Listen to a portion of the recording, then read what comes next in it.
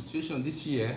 The survey initially analyzed the 2024 rain pattern, revealing a decrease in rainfall compared to the 2023 season.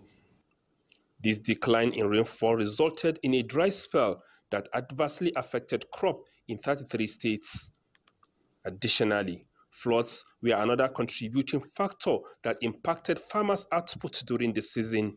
A total of 31 states spanning 180 local government areas experienced flooding, with the Northeast region severely affected. Despite these challenges, there has been notable increase in farmers' output this year. For example, rice farmers in 10 states were able to produce 9.129 million tons of paddy this year, with Niger State leading in production with over 700,000 tons.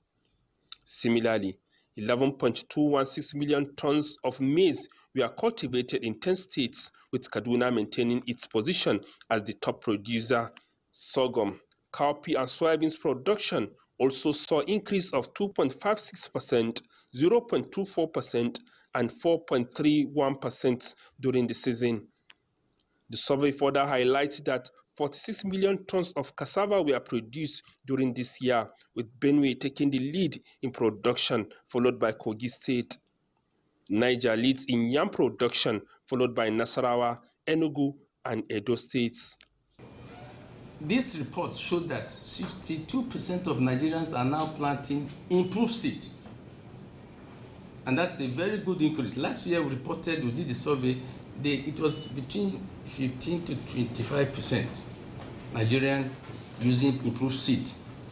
Before the next rainy season, we should be able to deliver on that particular platform.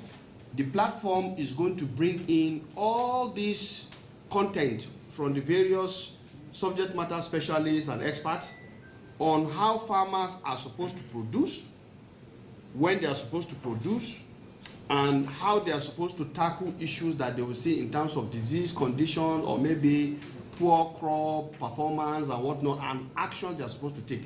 I guess that is the kind of knowledge that farmers will need out there to do their own production.